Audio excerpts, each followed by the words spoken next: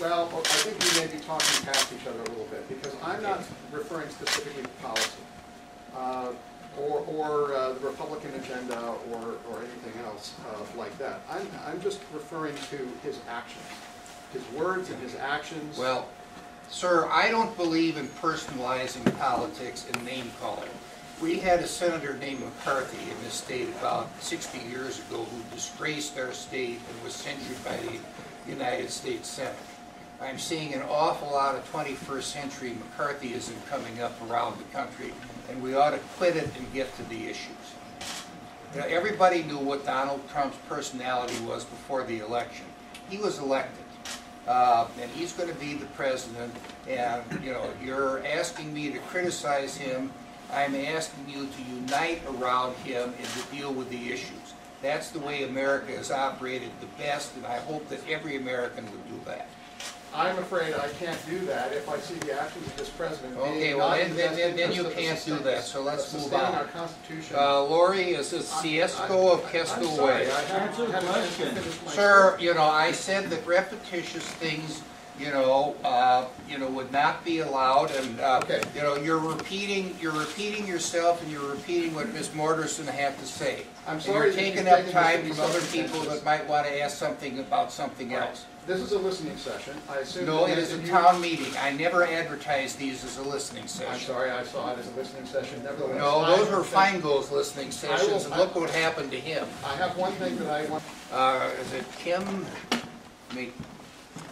Is it McCabe? It is indeed. Okay, Zastro. Hi. Hartland? My name's Kim. I'm a nurse, Yeah. and I'm concerned about health care and my ability to deliver it, okay? I heard you talking to the media, so my question is going to change. I was wondering, when you said it is people's choice whether they purchase insurance, right? Yes. So someone gets in a bad accident and they've chosen not to have insurance, correct? According to what you think is right and fair. They end up in my emergency room and I cannot deny them care. I need to do everything within my power. I've made that my life's work, okay? To save lives, to make lives better, okay? I want to know how in good conscience you can say that that's going to ultimately save us money. We're going to end up with ER after ER after ER rather than doing the primary care model of taking care of people. This is the first warning about interruptions. If this happens again, the meeting will be adjourned, as I said at the beginning of the meeting. Please continue, Kim. That was it, my friends. Or if you have something to give to me, because I want to also thank you. You got me inauguration tickets for 2008, and I thank you for that. It was one of the proudest moments in my life to take my son there and to witness an inauguration.